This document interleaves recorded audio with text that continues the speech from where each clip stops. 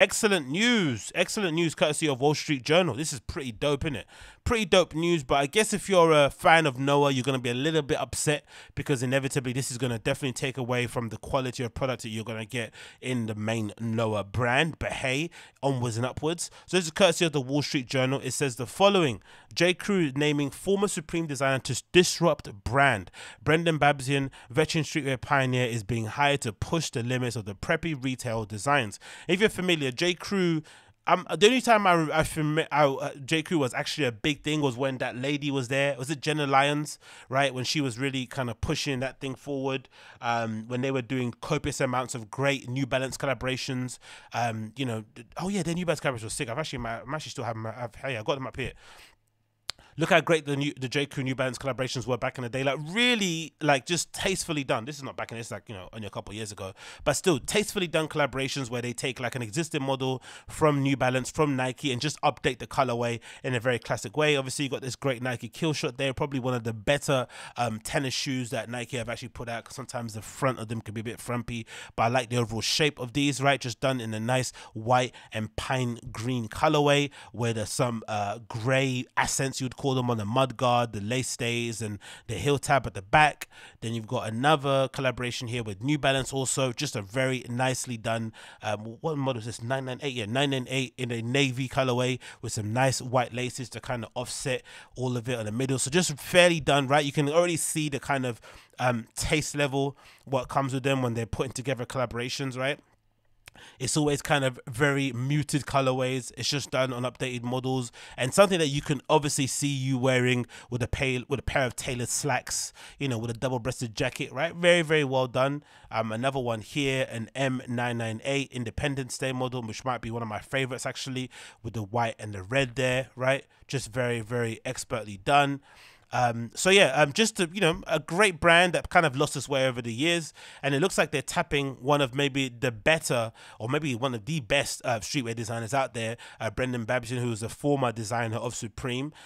Maybe was responsible for some of my greatest pieces from Supreme, pieces that I probably would still go back and rebuy. An example being the following. Brendan Babson was at Supreme when he designed this, right? The Supreme Vento Parker from 2009, you know, famously modeled by Aaron Bondaroff in that lookbook, right? Classic jacket. One of my, you know, favorite jackets I've got from Supreme. I've actually got a picture of me wearing a jacket, actually. Yeah, no, that's the, what was that one?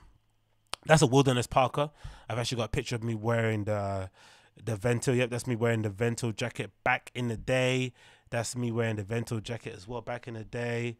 Where is it there? Can you see me? Let's get this out of the way. 2009. You see that? 2009. On this fit here, I've got some vintage, right? Vintage Bruins, like old school Bruins. You can actually see they're actually a bit too small for me. There's a little bit of a bulge sticking out there, but these Bruins are from like the 70s when they're originally made. Like, and I sold them. Such an idiot. With some Levi's jeans, Vento Parker. I got a denim Ralph Lauren shirt there with maybe 100 white tee under the end. Remember that was a big thing people used to do? You'd wear like a baggy shirt with like a white tee underneath and have the bottom bit sticking out a little bit. The Vento Parker there, an XL. I got a Supreme, if I'm not mistaken, that's a 13th backpack. 13th, I think, or 12th, one of them. It's like a turtle shell. It comes in a grey, a chocolate brown, and also a black.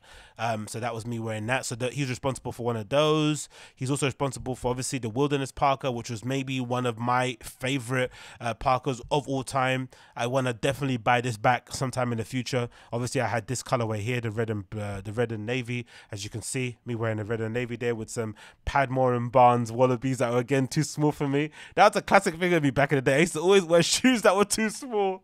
Look at my feet bulging out there. Look how misshapen they are there. My toes all sticking out on that bit there. And then I've got some Uniqlo. Oh, these were when Uniqlo did those amazing chinos. These chinos are like, what were they? They had an amazing gold button fly.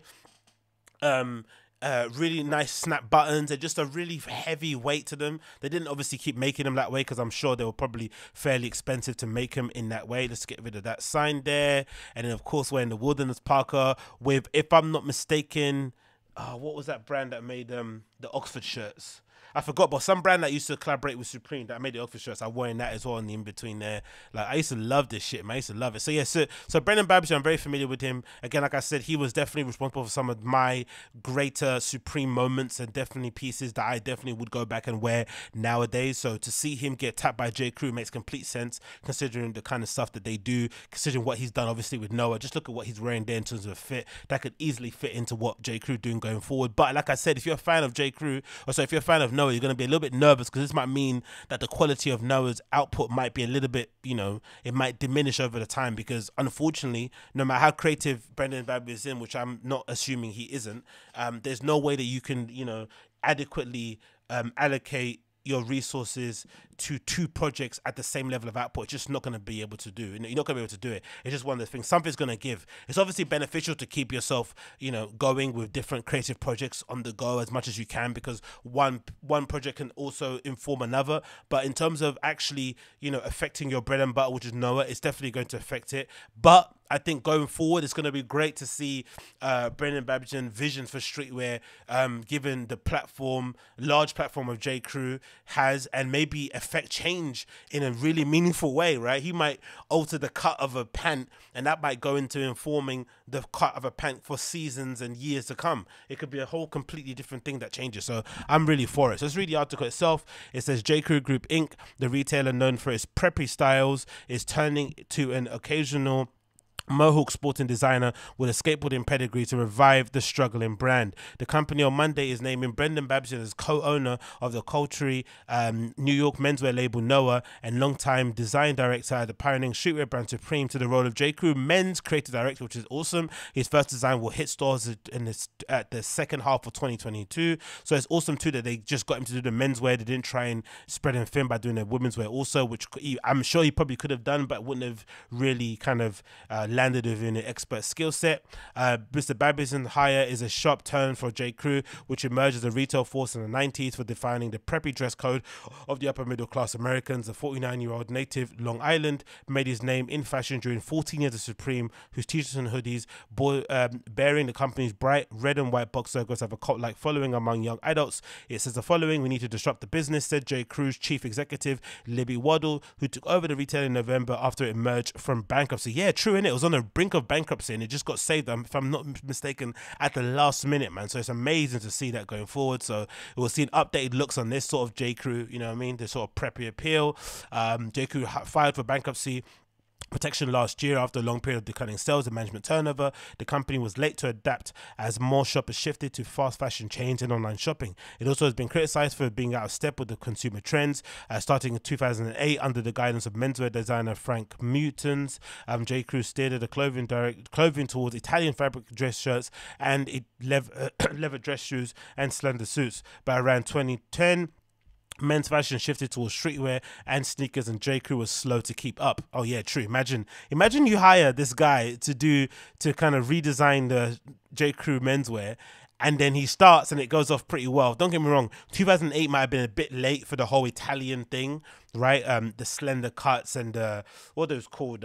All those shoes with the 2 straps on it. But it's a bit late for that kind of thing. And then suddenly, 2010, everyone's wearing jeans and new era hats. It's like, off.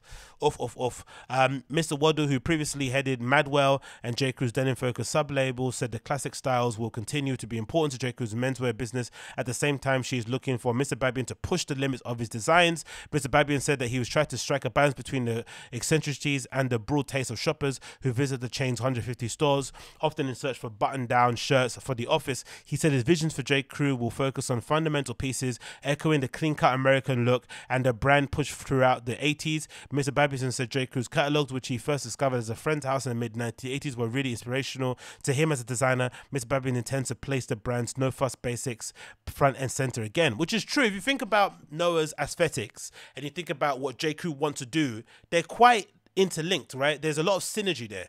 And if he just focuses on making sure the button-down Oxfords, the chinos, the light-colored denims, the chino shorts, the cargo shorts, maybe a classic pair of shoes, like maybe similar to like a deck shoe, like he kind of update that look and has like maybe 2 or 3 shoes that fit really well within the whole wardrobe, a nice overcoat, double-breasted jacket, whatever. There are staples within that preppy look that, you know, a great beanie that just comes in, season out, people like a great pullover hoodie that he could do really well in if he just kind of nails those, and then of course sprinkles some eccentric pieces here and there. But if he just nails the ability of getting those kind of, you know, those quintessential preppy wardrobe staples, he's going to be a great success at J.Crew. I don't deny it. But again, like I said, will it negatively affect Noah? At least in kind of, you know, who knows?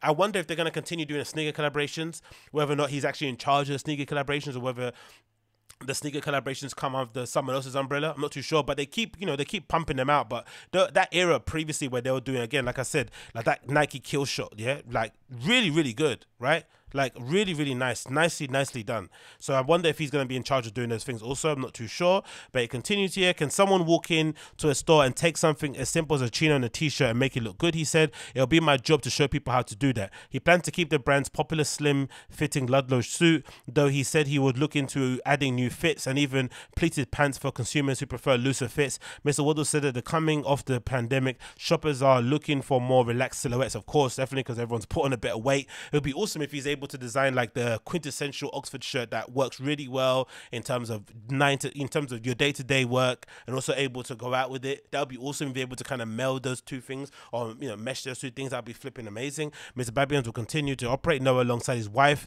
Estelle Bailey Babson. Also, Noah is the more grown-up label than Supreme, offering striped dress shirts, cashmere suits, beachy striped tees. Noah's $52 pocket tees and $128 pinstripe button-ups are nearly double the price of similar styles at J.Crew. But I do remember, what's a classic thing that I remember him? The one piece I remember, because if I'm not mistaken, Brendan did start Noah when he was at Supreme, but then put it on ice. Then when he left, he's restarted it again. And if I'm not mistaken, there's one quintessential piece that I've not been able to find. I don't know, if you're a Supreme fanatic out there, you know it. But Supreme did this parka, maybe it was in the early 2000s. It was like a fisherman's parka that had like big stripes. So it was like a white and navy stripe like across the body. And it was like a fisherman's parka classic. That to me is what I would kind of use as an example of what Brendan could possibly do at J.Crew. Because already you saw some of the codes that he was kind of, you know, sprinkling in with some of the stuff that he did, obviously, when he was at Supreme. But that Supreme jacket, I can't find out which one it was, but it was a kind of fisherman's jacket. Definitely had a hood on it, and it had massive stripes going across it in navy and white. And I think the other colorway might have been yellow and something else. But it was a classic jacket. If someone can find it where it is, definitely let me know, because I want to add it to my, you know, stuff that I want to buy in the future, grail list and stuff. It says here, Mr. Balian said that he intends to take J.Crew into a lower pricing tier. Oh, he doesn't intend to take it. Okay, thank God. But the pricing was a continuing discussion. Him and Mr. Waddle said that they were both focused first on raising the quality of J.Crew styles. Noah is also known for more auteur designs, like a $1,498 cheetah print overcoat and a punkish $88 pink and black sneakers made in collaboration with Vans. Mr. Babian said that he's eager to sprinkle some of his unexpected elements into J.Crew's collections. He says, "I'm still me. My design sensibility isn't going to change," Mr. Babian said, who during his first interview wore a 1980s era log jacket made out of skateboard company Power Pirata. He says it's got a lot more rope and room to push. Oh, awesome. So imagine that. Imagine he's able to make an Oxford jacket with gussets and stuff, and, you know, a different sort of cut, so that if you work in a construction or you work somewhere, would you wear an Oxford shirt for construction? Probably you would, right? But so you can move your arms a little bit more, maybe a chino shorts that would look great in the office and also outside the office. I see a lot of scope for some really interesting stuff going forward. Then he did another interview here, it looks like with GQ. It looks like also, so let's definitely double check that and see what he said in the GQ interview. Let's pause this. We don't want that to play. I hate all these autoplay videos. This is really crappy when they do that sort of stuff, isn't it? These autoplay videos and websites, because they use those stats of you play. Because basically what they do to be cheeky is that these brands and these websites, in order to get more sponsorship, they'll use the fact that you clicked on an article and the video replayed automatically. And sometimes they have these really cheeky websites where they refresh in the background by themselves if you keep them idle. So it refreshes every 5 minutes if you've got a tab open. So effectively what that means is that on their end, analytics wise, you basically press play on this video, you know, 70 million times, and they add it to their numbers, so that when they make in a deck and they want to get more sponsorship, the numbers are inflated. People will be like, oh wow, you got like, you know, 1 billion views on videos. It's like, no, they didn't. No one watched it 1 billion times. They just had it embedded in a flipping article like this. this or that. It has no correlation to what A$AP Rocky is talking about. It's super annoying. But anyway, we digress. He says, yeah, so this is what Brendan said to GQ directly via email. He said, more than anything, I think I'm bringing a youthful spirit, but with experience. He says there's no plans to reinvent the brand, according to Babbington, who will take the chains off a bit and get a bit creative. So it's awesome to see. So there's definitely feels that there's going to be some battle with the pricing, but I think it should be good. He says here, my friends and I wore a mix of traditional items, which were often J.Crew, with brands we loved from surf and the skate world. It wasn't uncommon to be wearing J.Crew chinos and pullovers and windbreakers with a sushi hat, and that probably would sound crazy to a young person today. But if you look back at old photos, you'll see it. Of course, and that's what I said I did, right? That's what I did. I've got J.Crew, well, our version is maybe Uniqlo, but I'm essentially wearing, you know, basic stuff that you'd get maybe in the high street, and also mixing it in with like actual brand stuff, right? So it's like a, let's say for instance that's a Uniqlo chino and that's a shirt from J.Crew mixed in with a piece from Supreme. People used to do that all the time. Nowadays I guess kids are probably more head to toe designer, but we used to be a little bit way more creative back in the day, innit? Way more creative. It continues here. Of course, that's how today's custom style dress too. What else did he say here?